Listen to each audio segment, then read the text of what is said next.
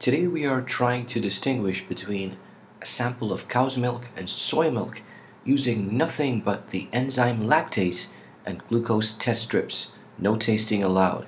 So here we have it, the enzyme lactase is added to each beaker of milk, and in 10 minutes each beaker is tested for the presence of glucose.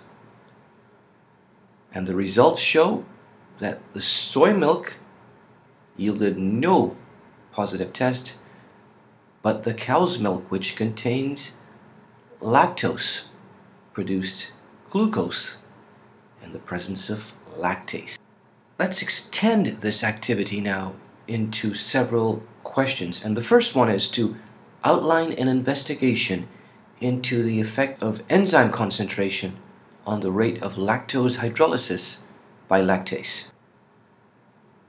So first we make several concentrations of the enzyme using a serial dilution technique where we start with a stock solution of 1% and then we take a certain volume of that and dilute that with an equal volume of water, which would give us a 0.5% solution of the enzyme.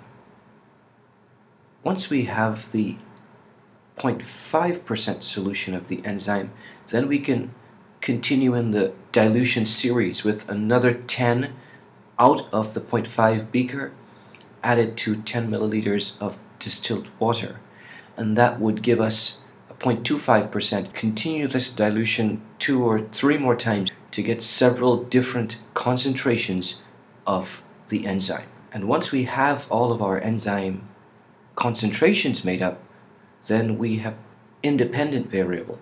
But what about the dependent variable?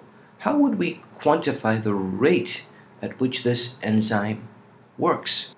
Lactose breaks up into glucose and galactose when it is catalyzed by the enzyme lactase. So this hydrolysis produces glucose, which can be used as a measure of the rate of the process of breakdown.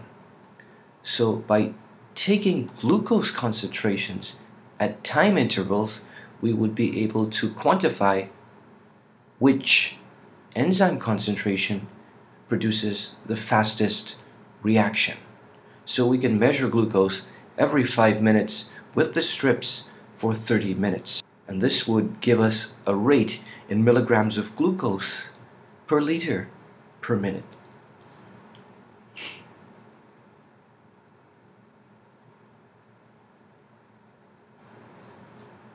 Returning to our second question, which is to sketch the graph that you would expect.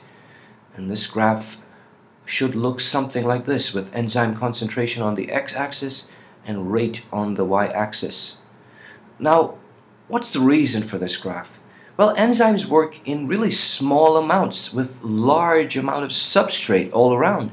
So any small change in the amount of enzyme is likely to have an increase in the rate of the reaction. Enzymes work in small amounts. So what then is the meaning of enzyme substrate specificity? Each enzyme has this unique part of its structure called the active site, and the substrate fits into the active site and then undergoes some changes which creates a preferential state that allows the actual reaction to be facilitated easily. And in this case, that's hydrolysis of lactose. The active site on lactase is unique for lactose, so any other substrate would not fit into the active site. Enzymes and substrates are like a lock and a key, to use a simplified analogy.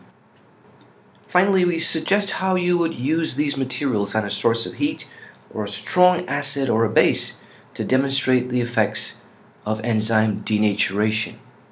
So here we have a representation of the enzyme with its substrate Enzymes are complex globular proteins, and in the presence of heat, their relatively weak hydrogen bonds tend to fall apart very easily. And when this happens, the complex globular or tertiary structure of the enzyme is disrupted.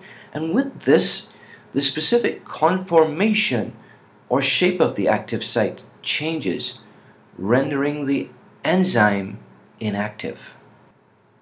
And with a different active site, the substrate does not fit and the enzyme is denatured. pH can have a similar effect by introducing extremes of hydrogen and hydroxide ions. They disrupt ionic bonds. If ionic bonds get disrupted, the enzyme is denatured. And if the enzyme is denatured, no glucose can be produced.